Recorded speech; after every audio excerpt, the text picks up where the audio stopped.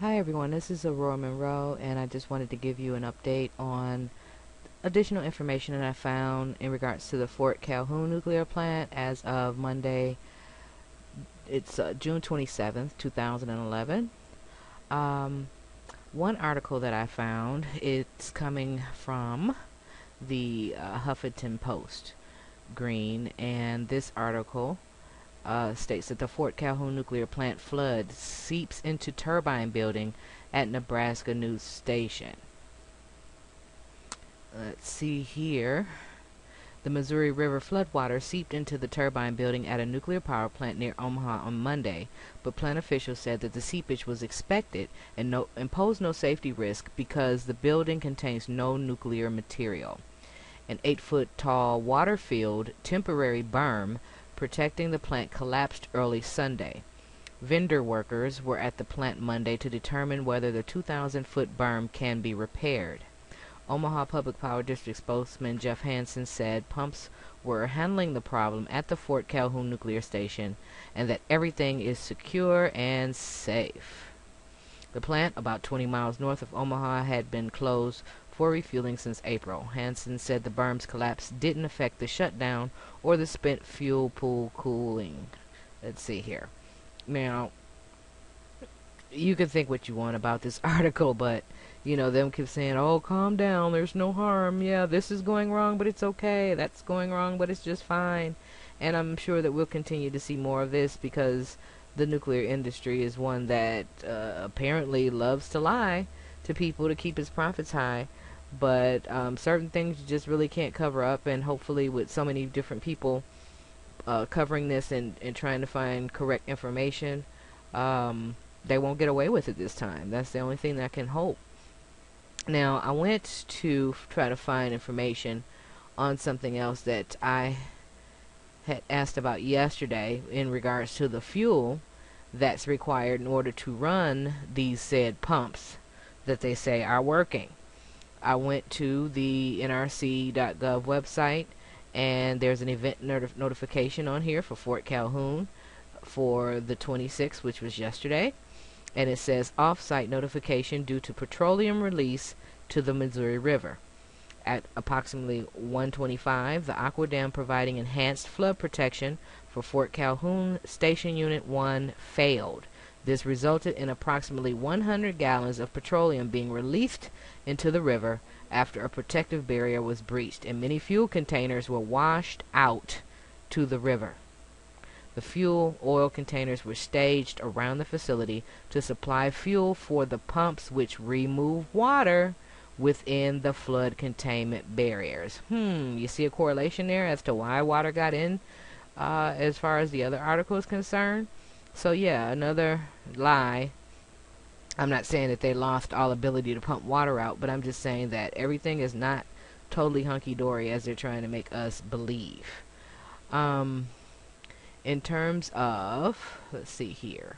Oh, here's an interesting article that I found about Fort Calhoun, and I'll explain to you why. This article is actually praising the NRC for its action at Fort Calhoun, meaning last year they went and saw some things that were not correct and corrected them on it, and they complied with it, we hope. But that still remains to be seen.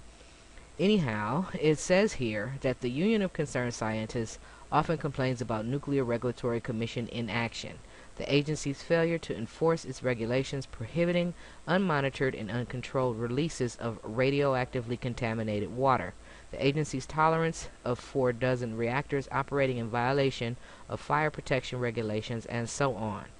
Today, we commend the NRC in action. Floodwaters in Nebraska have reached the Fort Calhoun Nuclear Plant, but whatever threat flooding poses to the plant, that risk is lower today due to actions taken last year by the NRC. During their routine inspections of weather protection readiness in 2010, the NRC's inspectors found a commitment in the plant's design and licensing reports stating that a vital safety equipment located in the auxiliary building would be protected against a flood rising to 1,014 feet above mean sea level. Let's stop right there. I read a report yesterday saying that the floodwaters in Omaha, Nebraska, near the plant, have already reached 1,007 feet. So, if you like, you can go and check into that and see what the waters actually are now. But according to what I read, we only have 7 feet to go before they're at sea level. And keep that in mind when I read this next part. Okay? It says the NRC's inspectors determined that the plant's design did not fulfill this commitment. In fact, the NRC estimated that there was a 100% chance of reactor core damage caused by a flood rising above 1,010 feet. The table at the top of Figure 1 provides the NRC's assessment of the flooding risk, while the table at the bottom provides the results from the risk assessment by Fort Calhoun Station. The company contested the NRC's estimate. Its calculations showed that the chance of core meltdown was merely 19% for floods above 1,010 feet and up to and including 1,010.8 feet. I don't even understand what .8 has to do with anything. Okay, it's still almost a foot. Anyhow, and only 23.9% for floods above 1,010.8 feet to 1,014 feet. So if this is true with the 1,010 feet, we only have 3 more feet left if the 1,007 amount that I read is totally correct. I'll put a link to this so you can check out the risk assessment. But the NRC said last year that if they had issues with flooding, that it would only take 110 feet in order for there to cause a 100% chance. Here it is, 100% chance of reactor core damage. Alright, so you can check into that. Also, let's see if they have anything. Let's see, color codes, and no, we're not going to get into all of that. Yeah, they gave it a yellow rating as far as violation goes. Yeah, this is, it's really ridiculous, everything that's going on, and how they're trying to lull us to sleep and say, oh, everything is okay.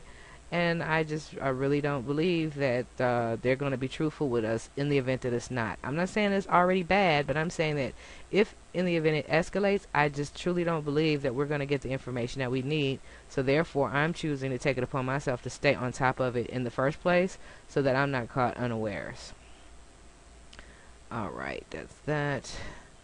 Oh, these are things in regards to Fukushima and the health effects. Well, I can go into that on this video. The Fukushima residents' urine is now radioactive. It says more than, and this is from the Japan Times today on the 27th.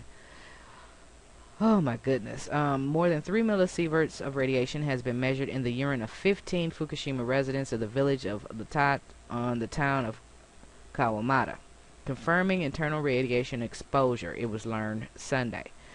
Both are about 30 to 40 kilometers from the Fukushima No. 1 power plant, which has been releasing radioactive material into the environment since the week of March 11th. Alright. Now, some goofy doctor named Nanao Kamada said this won't be a problem if they don't eat the vegetables or other products that are contaminated. For real? Duh. What about the milk? What about the water? What about anything else? If you're talking about the vegetables are contaminated, what else is possibly contaminated? And what about breathing air? I mean, I think every human being has to do a little bit of that from time to time. So this doctor is just totally goofy. And he also further states, but it would be difficult for people to continue living in these areas. Okay. Down here it states that radioactive cesium was found both times in each resident. They only took urine samples from 15 people between 4 and 77. Now, remember up here it said that it had been found in the urine of 15 people. So, in other words, 100% of people that were tested, only 15 of them, all 100 found you had more than 3 millisieverts of radiation. I don't even understand why they would conduct such a lame study. Anyway, 15 people does not a research study make, and that's probably more insulting to the people that live there than not, because what about everyone else? Who are these 15 people? Why did you choose them? It's just, it really it makes you want to ask more questions than could ever be answered here. Um, the article further goes on to state that radioactive iodine was logged as high as 3.2 millisieverts in 6 people in the first survey, but none was found in the second survey.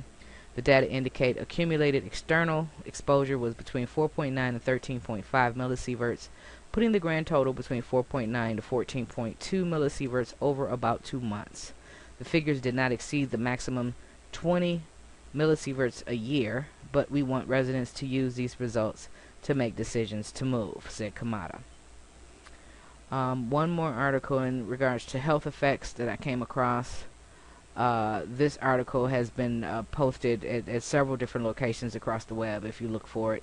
But it says here, radiation in Japan, chronic nosebleeds, diarrhea, lack of energy in children in Koriyama City, Fukushima. What's happening to the children in Koriyama City and Fukushima right now?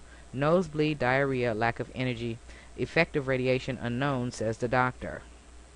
On June 12th, a non-profit organization called the Bridge to Chernobyl, what an ironic name, held a free clinic in Koriyama City in Fukushima Prefecture, 50 kilometers west from the Fukushima Nuclear Power Plant. Worried about the effect of radiation exposure, 50 families brought their children to see the doctor. A 39-year-old mother of 2 told the doctor that her 6-year-old daughter had nosebleeds every day for 3 weeks in April. For 1 week, the daughter bled copiously from both nostrils. The mother said their doctor told her it was just a seasonal allergy from pollen. That is utterly ridiculous. I've never ever heard of anything like that, and even if it was, what did the doctor do in order to try to prevent that? Nobody goes around for 3 whole weeks because of allergies with blood streaming out of their nose, out of both nostrils. She would have been better off doing a Google search on it. Bless her heart. That's just stupid. Okay, anyway. Sorry, mini rant alert. The mother said her doctor told her it was just a seasonal allergy from pollen. Her other child, a 2-year-old son, had nosebleeds from the end of April to May. I feel so badly for the people who are staying there. The pediatrician from the Bridge to Chernobyl, Yurika Hashimoto, told the mother it was hard to determine whether the nosebleed was a result of radiation exposure, but they should have the blood test done for white blood cells. It was important to keep record, the doctor advised. The family moved out temporarily from Koriyama City to Saitama Prefecture after the March 11th quake, but came back to Koriyama at the end of March. The mother said about 10% of pupils at the elementary school have left Koriyama. Each school in Koriyama decides whether to have pupils drink local milk at the school that the school provides, which tends to concentrate radioactive materials. Wow. In her daughter's school, it's up to parents to decide, but the mother said she let the daughter drink milk with the other children because the daughter didn't want to get excluded by the other children for not drinking milk with them. Well, she's 6 years old. I got my own opinions about that. Peer pressure to drink radioactive milk at 6 years old, I don't believe that's that child's decision. In any event, that's her mother. I can't go against what her mother says she thought was right. But this is utterly ridiculous. They have, so many stories that are not being told here. Every time we do get a little piece of a story from other independent persons going in here doing any kind of medical testing or work, it's always negative. There's never been a report saying, yes, we tested these people, but there's absolutely nothing wrong. We didn't find any high levels of radiation, and now everything has been proven to be fine. We have not had that kind of article. If there is that kind of article, please pass it on to me, because I'd love to see it at this point. I'd absolutely love to see something positive like that, but I haven't found it. That's going to be all that I'm going to talk about for now. Again, if you have any articles that you have found that you found interesting, I can check them out if you like me to, and maybe do something on there. And let me just say this before I go. I'm really not here to convince anyone of anything. These are all my personal opinions. I'm just trying to give up this information. If you need information, you can take it or leave it, okay? I've already received a couple of messages from people trying to push their own views on me about there's nothing going wrong and why are you gonna sensationalize this. Okay, that's your opinion, dude. If you feel like everything is fine, go off and skip into the radioactive glow. Be my guest, but that's not the way I choose to do things. Trust me, I'm not a sensationalist. Very down to earth, very calm, very rational. But this right here is not something that I feel that I can afford to be calm and rational about to that degree, or complacent rather. I am calm and rational, but I am not complacent in this. I will check into it, and I will pass on the information to whomever feels that this information is good for them. So with that, it's in Aurora Monroe, and I will see you next time. Thank ya.